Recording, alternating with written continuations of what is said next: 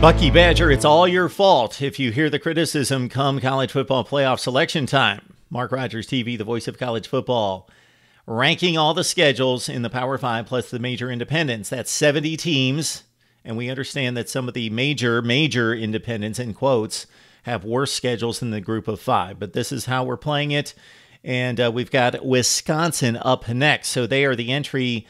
The first one from the Big Ten. They have the worst schedule in the Big Ten. They have one of the worst schedules in the country, as they did in 2017, and almost getting within 7 points of making the college football playoff. All right.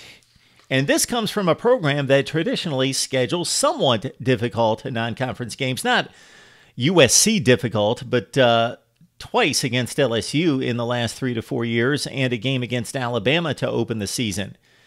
But this particular schedule likens itself to last season, but there's a few major upgrades. We will get to those in just a second, but right out of the gate, for Wisconsin, Western Kentucky, New Mexico, and BYU.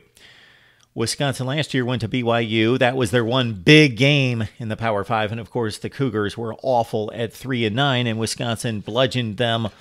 And that was in Provo. This time they get the return trip from most likely a better BYU team, but still a 4-touchdown underdog, something like that. So Western Kentucky, New Mexico, and BYU all rank in terms of the preseason power index worse than 89th in the country. That's Wisconsin's non-conference. Of course, they play in the Big Ten Western Division, not a strong division, especially if you take them out since they don't play themselves. So it's a lot of Minnesota, Illinois, Purdue getting better. Iowa's decent. Nebraska might be okay, might be a 500 club. Northwestern's decent. They don't have to deal with any elite teams in their division. The difference this year to last year and why this is a more difficult schedule, noticeably, is Wisconsin dealt with Michigan in Madison last year. This year, they've got to go to the Big House to take on Go Blue.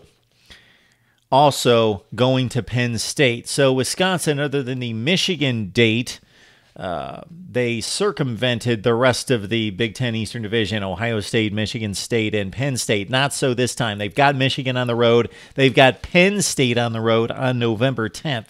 So it's decidedly a more difficult schedule, but still in comparison to the rest of the Power 5 and specifically the Big Ten, not so tough. Number 62 in the nation, number 14, dead last in the Big Ten. The easiest schedule in the conference belongs to the playoff contenders, Wisconsin.